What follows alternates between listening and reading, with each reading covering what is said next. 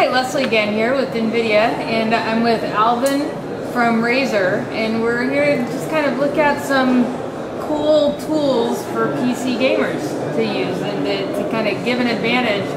Specifically, what is in front of us is for Star Wars: The Old Republic. So, why don't we start by looking at this keyboard? I've never seen anything like it. Yeah, it's as far as I know, it's the only one like this. The keyboard, the main focus on the keyboard definitely would be the switchblade module. So switchblade user interface, what I call it. Basically, this has 10 adaptive keys right here. Basically, this means the keys can change. There's a screen below that actually projects the images on the screen. So basically, the keys form out part of the module.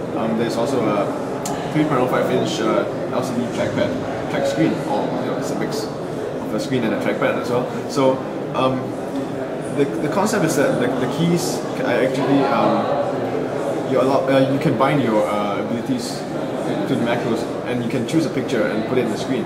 So basically, you can change how it looks like. You can bind a fireball to it, and then you can choose an icon and you can put it as a fireball icon. You can even Skype your friend and put his face there for for visual reference. So it's actually very innovative and a great way to use this keyboard. Right now, what you see here is the home screen. What you call it a home screen. What you saw was a trackpad just now. You have a browser, media player, gaming mode, macro mode, so on and so forth. So actually, this is catered to a wide range of activities, not just for gaming. You can use for productivity suites as well. So we're actually trying to redefine the way gamers use a keyboard. It's not just for gaming. You can actually use it for a lot of things. The browser in particular, let's say you're playing a game and then you need a hint, or you're trying to find where an item comes from, you can actually browse through this screen instead of alternate tabbing out the game and just searching elsewhere. So I guess this is really innovative, and the way it changes the way you play your games. And that's all we're about at Razer, trying to give the best for the gamers. Yeah, very cool. So we've got the changeable keys here. Yeah. I'll send you a picture so you can put me down for your Skype. Sure. And then the touch LCD screen within here. So it's a mouse and a touch screen. Yeah, exactly. And then the right and left mouse controls. Yeah. And then lighting through here, right? It's been changing. Yeah, it's a tricolor LED lighting. So we can have up to 16 million colors. You can customize. You can let it cycle if you want, like what's cycling now, or you can choose any color you want. So it's a really high level of customizability. And then some Star Wars characters to go right along with it to kind of add to the authenticity of it. Yeah, this is Arabesh fonts from the Star Wars universe. The fans will love the fonts. It actually gives it a real cool Star Wars flavor to the keyboard. Wow, so this is a nice treat. It's only 2 in the world right now. So yeah, this is a prototype. But is there, do you have an idea of when people will be able to purchase it, or is that? Yeah, of course. I mean, even we don't know ourselves, because we're targeting a game launch. We're going to sell it at game launch. We've worked with LucasArts for so long, and even we don't know when the game is launching. Right. So we're going to mass produce this soon. Hopefully, when the game launches, we're pushing out the stores as well.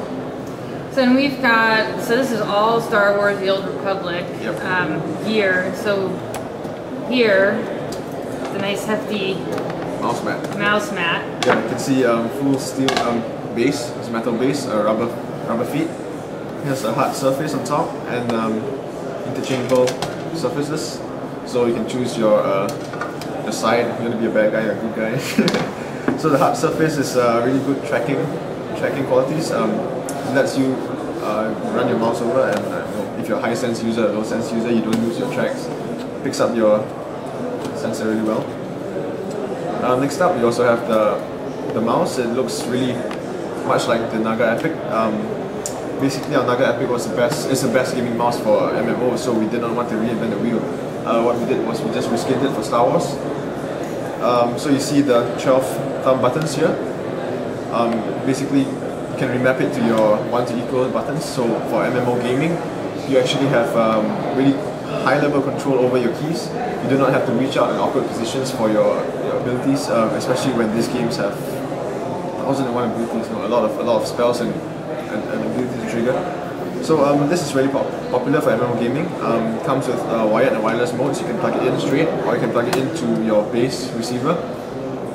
Yeah, and also this acts as a charger. You can charge it like this. It comes with tricolor LED as well, so you can change the colors and match it with the keyboard, things like that.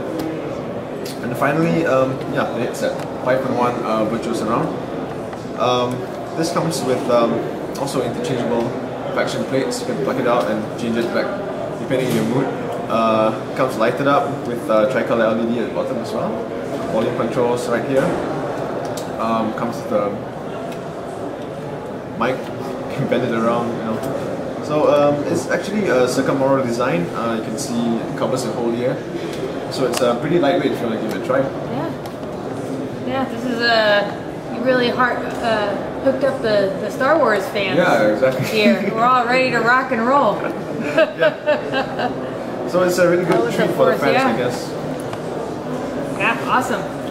Awesome. Love it. It's just great.